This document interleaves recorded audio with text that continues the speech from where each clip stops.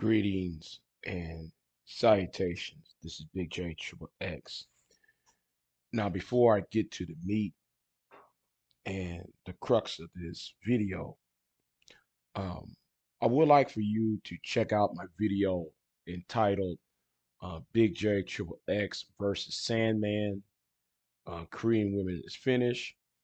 Um, and there's a reason why I'm making that video a part of this video. I'm mentioning it because I'm trying to draw a thread, but I'll let y'all figure out at the end of the video. Hopefully y'all figure it out. I remember a TV show rather, named Bones. Now I ain't know that I see that show every night, not every night, but over the weekends I see it come on TV. And there was an episode, and I wish it was on YouTube, but check the links for it if it is in the description box.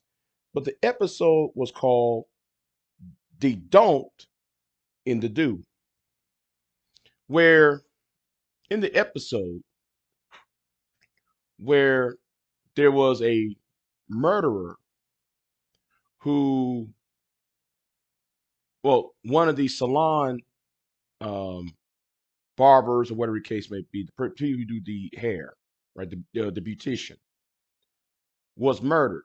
He was one of the famous beauticians in Washington D.C. area, and he got murked by seemingly another beautician out of some type of jealousy because but anyway, that poor somehow the guy got killed because they put antifreeze they and used it as a shampoo, and because of antifreeze, the person who they murked, um, was breathing in the ethylene glycol, which is the chemical name, the chemical active ingredient rather in antifreeze. But anyway, none of that. But there was a scene in on that TV show where they was doing an interrogation, and one of the suspects was sitting there, who was sitting there next to a blonde-headed woman, a blonde-headed white woman, and it was comedic because they said, well, wait a minute, it has to be a beautician because you was one of the guys who was a beautician. So who poured antifreeze in the shampoo? And the lawyer, who was the suspect's client, was so frantic about it because she attended the same hair salon that she pulled out extensions out of her hair in fear that she might got poisoned. And that was a touching scene because you saw a blonde-headed Caucasian woman pulling out extensions and weave and got on the table and ran out the room. And this is why I gotta make this video, because a lot of you Negroes are dumb. That's right. Because y'all make video after video after video after video trashing the African American woman. Y'all make video after video after video. And then y'all the same group of individuals that'll sit here and say, oh, man, I'm going to the other groups of women.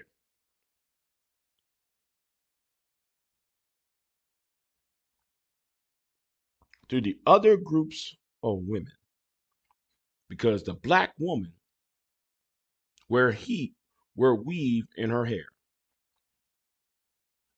This is to you SYSBM dudes like your boy SKC. to your SYSBM dudes like uh uh Pablo Frescovar. This is to people like your Obsidians, your Manispherians like Obsidians and your BGS, BGS's Igmores of the world and your Angry Mans of the world and your Edward Andersons out there. Because the thing is, y'all's talking points is unfounded. Y'all's talking points is based on the argument based upon the superficial rather than addressing what's going on. It's something similar like what Chris Rock tried to do when he was on the Oprah Winfrey channel just back in the late 90s, early 2000s. When Chris Rock tried to bring out that movie about black women or hair weave and how black women, and here is the best talking point. Well, I'm using best in quotations. Here is y'all's best talking points is that how black women will buy $200 of hair weave and only spend $50 to buy their children food and clothing for Section 8. While at the same time, y'all will never talk about those single daddies that produce those children and how come he won't use the court system or the political system or whatever system to attain so that he can feed and clothe those children he helped, those prodigy that he helped procreate. See, and every time when y'all make these videos, y'all keep shooting yourselves in the foot. Y'all keep opening up your mouth, and then y'all wonder why people don't take you Negroes seriously. The reason why they don't take y'all seriously is because, for one, your facts aren't facts. Your facts, rather, your facts is based upon your own emotions. A fact doesn't care about feelings. A fact only serves itself. Truth only serves itself. And facts and truth are concrete. Feelings is fleeting. Feelings can change based on the person that's um going through the emotions. So I wish y'all stop using this hair weave argument because the thing is, it shows how small-minded, idiotic, and actually not benefiting between you and the black women that y'all claim y'all trying to hope to get right. My name is BIGJXXX. And as for the thread, right? Yeah, I forgot about that. You see, I'm gonna do another video after this, and we're gonna talk about and this and now since I got on black men, you women are about to get checked too. That's right. That's coming up in my next video. You women are about to get it too, because the way I see it, both of y'all are on both sides of the same coin. And yeah, yeah. Um so spare me hair weave, spare me long nails. Um this is about male nature. Male nature, female nature is just female nature. You cannot, and I repeat, I don't care what race, what religion, you know, what sexual orientation. I don't care if you on one side of the Atlantic or not. I don't care if you Mason or Elk or Jew, Gentile, Christian, Muslim, yada yada yada. There's one thing though, a lot of y'all in the manosphere, SYSBM and Red Full Space, who try to hide behind the race issue, who try to mix race into gender politics. Um, you can't change female nature, and you cannot change male nature, and that's the point. So happy Mother's Day to a lot of the women who gave birth to some of us, who made sacrifices for some of us over here, and yes, and that's one reason why I'm doing this video because it's Mother's Day or post Mother's Day when I upload this video. But again, y'all cursing your own mamas on here, and for what? See, let me lean in for this because I thought I was going to end this video, but let me lean in for this.